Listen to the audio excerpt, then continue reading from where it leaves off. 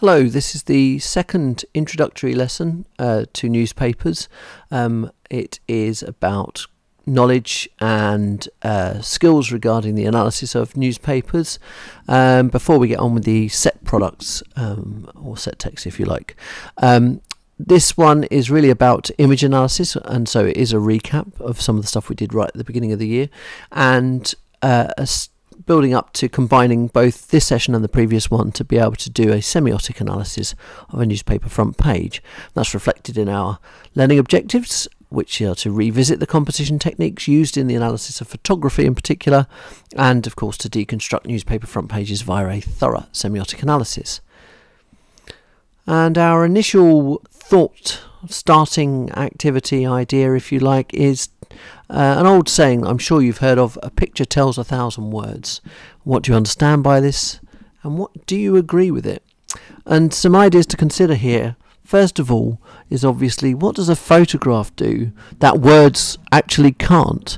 In what ways can a photo maybe create a feeling that is more evocative and powerful than perhaps simply words written down? Of course, images are very powerful. They're engaged with us on a sensory level, I suppose. They rely on our sight. They can be something that is incredibly aesthetic, sometimes aesthetically pleasing, sometimes in a way that sort of challenges us or jars with our idea of aesthetics.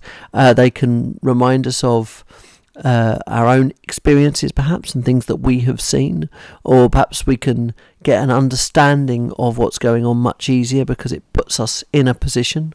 The use of colour, the use of shade and light is really powerful in our understanding of images. They can be maybe perhaps more immersive than words in the way that they position us close or far away from subjects and ideas. No doubting that images can be incredibly powerful. But we should also consider the opposing idea. Are there instances where language can actually be more evocative than a photograph? Can the use of language through metaphor, simile, through rhetorical devices, exaggeration, are there times where actually words can make us more immersed and inside of an idea or a story? And then finally, I suppose, if we're going to consider opposing arguments, we should perhaps consider a third way, this idea of whether words and images have a symbiotic relationship. And this word symbiotic means a relationship that relies on one another, where actually words and pictures combine to create a more immersive idea or immersive reaction and response for an audience member. I always find it interesting that obviously picture books for children have pictures because reading is a skill and language needs to be acquired before kids can understand what's going on in a story. But it doesn't just end with picture books and books with words. Often there's this middle ground where when children learn to read, they'll have pictures to accompany them.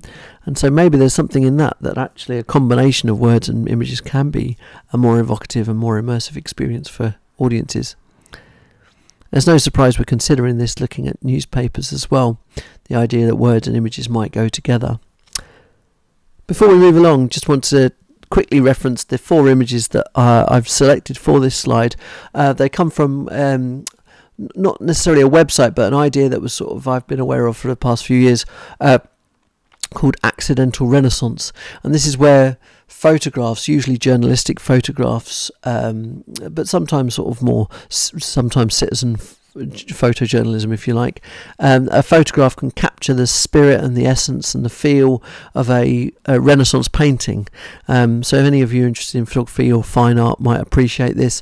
Renaissance paintings and illustrations often captured religious iconography or moments, but sometimes societal ones, often acts of violence or conflict and so on. And these images are no different, whether they're from images of politics or sport, or sometimes things happening on the streets of our nation.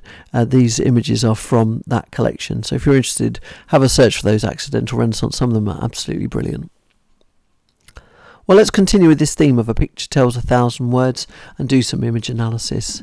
This is actually a very famous picture, although it's one that hadn't, I'll be completely honest, crossed my radar until the past maybe sort of 10 years or so. It's an image called Migrant Mother, taken by the photographer Dorothea Lange in 1936. But before we get into actually what it's about and what it's all to do with, I want you to take a moment really to think about your own response to the image itself. And the way we do that is to analyse, and we analyse by looking at connotations and denotations. What's there and what's implied by those things. What narratives can you see in the photo? Clearly this image can tell us so much, but what story do you have? What is the story you've come up with for this particular photograph? And of course, whilst we might have an immediate gut reaction to this photo, an instinct about what it's about, it might immediately bring stories to our own mind. We analyse by looking at the composition of a photograph. So going back to the rules of photography that we looked at right at the start of the course, we've got things like the rule of thirds, lines and shapes, light and shade, foreground and background, and framing. Now, there is a story behind this, obviously, but before we sort of divulge that and have a look at really what it's actually about, have a think about the connotations and denotations. And often the most common theme when I've spoken to students about this photograph, students who've never seen it before, is the connotations of extreme poverty. That's often looked at by the obviously the things to do with the mise en scène, the sort of shabbiness of the clothing, the sort of torn, grey, plain clothing in this photograph, but also of course the facial expressions of the mother, who looks stressed and worried. There's a great deal of anxiety and concern, and that's emphasised by a few things in terms of the composition of the photograph. The first one, most strikingly, is obviously the rule of thirds being used to frame the mother in the central column of this. If we look at it vertically, she's flanked by two children who very, very obviously look away from the camera, who'd have their heads turned, so we never get a sense of their identity, only that they're using their mother to shield them or protect them, while she is there having to be their guardian, to look and face the music, as it were, but she's not making eye contact with the camera. She's lost in her own world. Her furrowed brow looks away from the camera and obviously emphasises the concern that she has and the anxiety she feels. Other connotations of that anxiety are her hands touching her mouth and her face, which often is a signifier of stress. The furrowed lines on her forehead again reinforce those ideas. And something that is often missed by students when they first look at this photograph, but again emphasised by the rule of thirds if you carefully look at it, is that she actually has a babe in arms. There is a fourth figure in this image, a baby, again shabbily dressed with dirty face, again connotations of poverty. The actual story behind this, and students often consider different ideas. Is it war? Is it to do with the role of maybe women and mothers at an earlier period in time? Well, it's actually from, some of you may have worked this out from the age of the photograph. 1936 was right in the middle of the Depression era in the United States, which came after the Wall Street crash in 1929. And for those of you who are remember Year 9 English, or maybe later when you read Of Mice and Men, I'm sure most of you have done that, by John Steinbeck, will be aware that this was an era of great recession and depression and financial problems for much of America, who had to rely on itinerant work, moving from place to place, and that's when this photo was taken. A couple of questions that are worth considering though is, do you think that the photo was taken spontaneously, or do you think it was a staged photo set up by the photographer? Does it change the meaning of the photo depending on what the answer to that previous question is? Does it make it less believable if it were staged compared to if it was just a snapshot taken? These are all things that need to be considered when looking at a photo, and also our response as an audience to photos. But I can give you a little bit more detail in a quotation from the artist or the photographer themselves, Dorothea Lange. I saw and approached the hungry and desperate mother as if drawn by a magnet. I do not remember how I explained my presence or my camera to her, but I do remember that she asked me no questions. I did not ask her name or her history. She told me her age, that she was 32. She said that she had been living on frozen vegetables from the surrounding fields and birds that the children killed. She had just sold the tyres from her car to buy food. There she sat in that lean-to tent with her children huddled around her and seemed to know that my pictures might help her, and so she helped me. There was a sort of equality about it. So in answer to those previous questions, it's kind of a bit of both.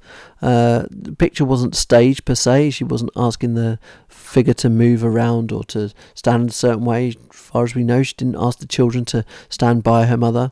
But neither did she make her presence sort of unknown. The woman was aware that there was a photographer in front of her. She knew that she was being captured that moment. But she didn't react or respond to this. I think it's a really interesting idea, that the sort of idea that not only do you capture meaning as a photographer, but that meaning is created by the subject as well. And this is why we talk about representation being constructed not only by the encoder of the media or the subject of the image or media, but also we bring our own meaning to things, so the audience is complicit or part of that construction. But a powerful photo, I'm sure you'll agree. Okay, so let's move on to some more photographic analysis that we can relate to the idea of photojournalism and newspaper photography.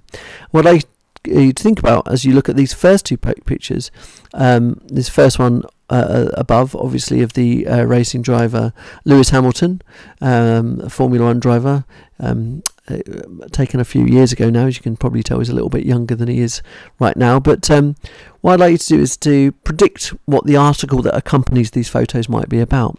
What narratives do you see? What stories can you tell? Can you provide a caption for each of the photos? Now, what we're actually talking about here is that importance, that symbiotic relationship that words and images have, particularly in newspapers. And in print journalism, whether that's magazines or newspapers, we have this idea of anchorage. Make sure you write a definition down here in your notes. Anchorage is copy. What we refer to as copy is writing or text that gives meaning to an image. Think of anchorage as a metaphor. If you think about it, the words will actually anchor or fix meaning to the image, just in the same way that an anchor fixes a boat to one place. Now, I'm sure there are a variety of different stories that you've come up with for these images. Let's have a look at the actual stories to see if it's very different to what you came up with. The first one here of Lewis Hamilton: race hate thugs attack F1 ace Lewis Hamilton. And the second one, bittersweet homecoming for Helmut Paras. So have a think, how has the anchorage now changed the meaning of the image? How are you now looking at the images in a different way? And are some things perhaps more prominent than before? Well, it's interesting because perhaps let's start with the first one. Certain ideas become a lot more prominent now that we know this is actually a story about race and discrimination and prejudice, rather than perhaps Hamilton's job as a racing driver. Suddenly his eye contact or his facial expressions become one of being distant rather than perhaps one being focused, one of perhaps there being bigger problems in the world than just his job rather than one of determination. I also think that the use of colour in the photography here becomes more prominent because it makes us aware of Lewis Hamilton's skin colour a lot more. So there are different composition techniques that become much more prominent in this image. The fact that it's cropped makes him seem a lot more trapped than perhaps he was before. If we look at the bottom image, the bittersweet homecoming for Helmut Paras, many students suggest that this is perhaps a going away image, that that the photograph is of Paras leaving, whereas it's somewhat of a twist to see it's actually a homecoming. That word bittersweet, the idea of something joyful but also difficult, is reinforced now, particularly by the facial expression of the soldier in the centre of the image. His facial expression is looking at what we can assume is his son, obviously considering the good things about being home, but there is a sort of sadness to the soldier, maybe thinking about all the things that went when he was away. Other things like the kind of grey monotone of the buses in the background suggest a kind of sadness and a downbeat idea to this. But we also notice the Union flag folded up in the arms of the soldier that appears in the background. So things like background and foreground perhaps become more prominent. So our image analysis is really important, as is anchorage, and it's a skill that we have and that we develop throughout media studies, and that we should develop and remind ourselves of as we go back into studying newspapers. But if we put all the pieces back together again, what we end up with is the ability to deconstruct fully a newspaper front page. And that means these two introductory sessions have covered a number of different aspects. First of all, the key differences between tabloid and broadsheet newspapers. Second of all, the analysis of headlines and also language in newspapers. We've looked at how the masthead and layout and design of a newspaper can be analysed. We've considered the application and understanding of news values. We've looked at how newspapers will set the agenda through their own ideologies. We can analyse the photographs that are included in newspaper front pages, and also the importance of anchorage to construct meaning.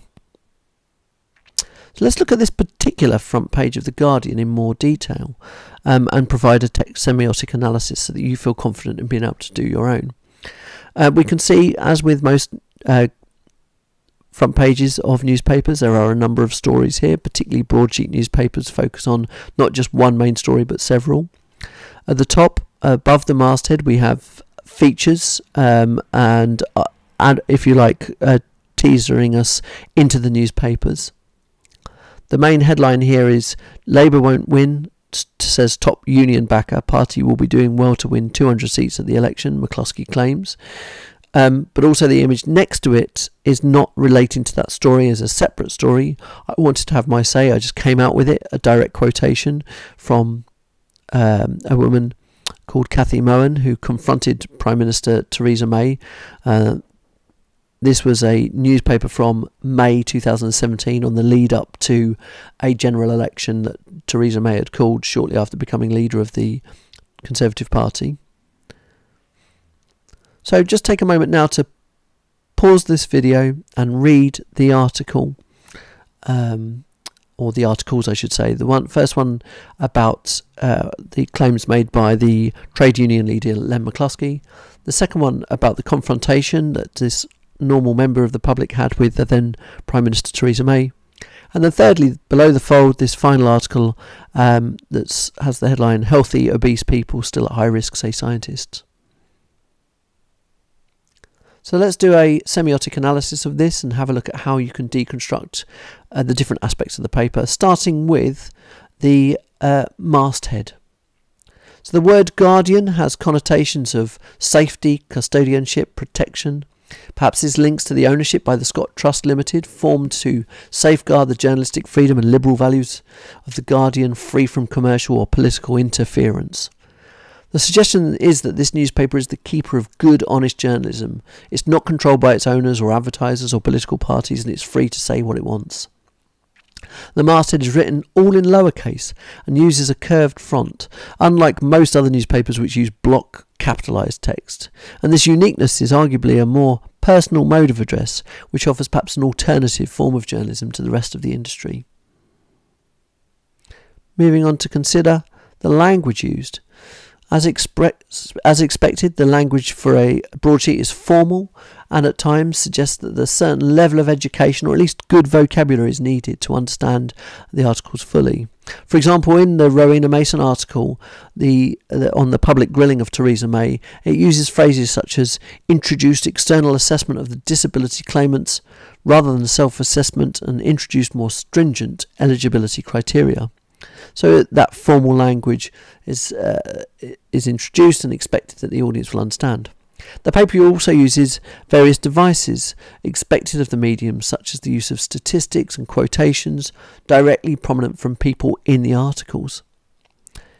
In keeping with the style of the newspaper and the ideologies implied by the masthead, the headlines are not sensationalist or extreme. They're simple and they give the impression of just providing the facts, suggesting that the reader is able to make their own minds up. Let's have a look at the layout and style and the imagery used here. The page is certainly busy without being cluttered. It has an organised and formal feel to it. The image is almost central to the page and the audience's eye will be drawn to it. The image feels natural and understated, connoting that the paper has an honest approach to representation, whilst also championing normal and regular people as opposed to something like an image of an unreliable celebrity or out-of-touch politicians. The main headline is not related to the main image, which suggests that no one story is more important than another, encouraging the audience to make their own minds up. And also, you may have noticed there is the start of a few articles which asks the reader to continue inside. Overall, we would say perhaps there is a sort of calm and formal tone. Nothing feels over the top or in your face, which suggests that the reader is not going to be bombarded with unnecessary information or exaggeration. Let's move on to look at news values. There are clearly a variety of different news values being used to select stories from the front page, and these make sure that there is a numerous appeals for the potential reader without the sensationalism that might be used in a red top or mid-market tabloid, and that's a key difference between tabloids and broadsheet newspapers. But most obvious of these news values are recency and continuity. Two of the three main stories refer to events that have just happened but are actually part of a bigger story that the audience will have been following, mainly the run-up to the general election. As for the Katie Moen story in particular, there is also meaningfulness and personality, and it's not just a political but a human interest story, with the member of the public being the key figure as she challenges the Prime Minister Theresa May. The story about obesity at the bottom here is not necessarily one that is very recent, but does use negativity, but also elite persons in the form of scientists. The story also has currency because the subject matter is one that is often discussed in the media. And then finally, agenda setting.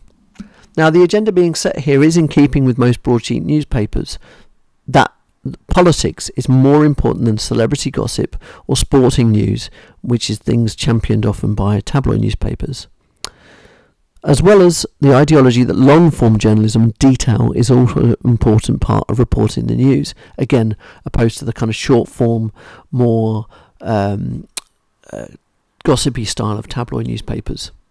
In terms of the Guardian's own ideologies and agenda, again, this front page includes everything expected from a left-wing Labour-supporting newspaper.